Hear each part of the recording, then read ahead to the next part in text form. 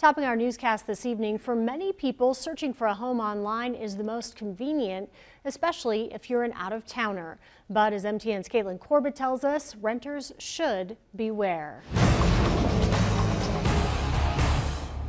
And we're like, oh yes, like, finally something cheaper than, $1,500. And then, of course, it was cheaper because it's a scam.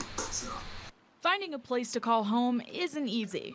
With so many online sites offering rentals in a high-demand market like the Gallatin County, it can be pretty challenging. Just ask Vince and Michelle, a couple from Tempe, Arizona. They were almost the victims of an online scam during their search for a rental in Bozeman. After the supposed owner of the rental requested a cashier's check and promised that the keys to the rental would be mailed to them, Vince and Michelle became suspicious. So we were questioning the validity of this person, and so we typed in the address, trying to find out who owned it and if it was the person whose name was on the email. And then we actually found that the house was for sale and that it had the exact same pictures as the Craigslist ad. So obviously you can't be renting something if it's for sale. It's something that the authorities keep a close eye on during a busy rental season. June, July are definitely big months for people trying to rent their places out.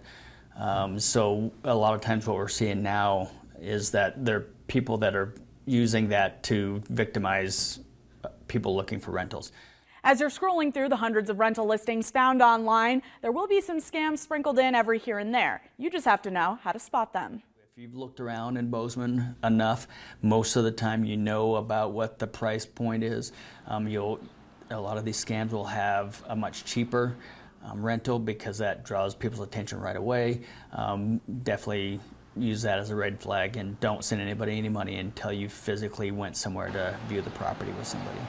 Sergeant Munter's other advice is to never give any bank account or payment information over the internet. And if there's an excessive pressure to make a deal, it's probably a scam.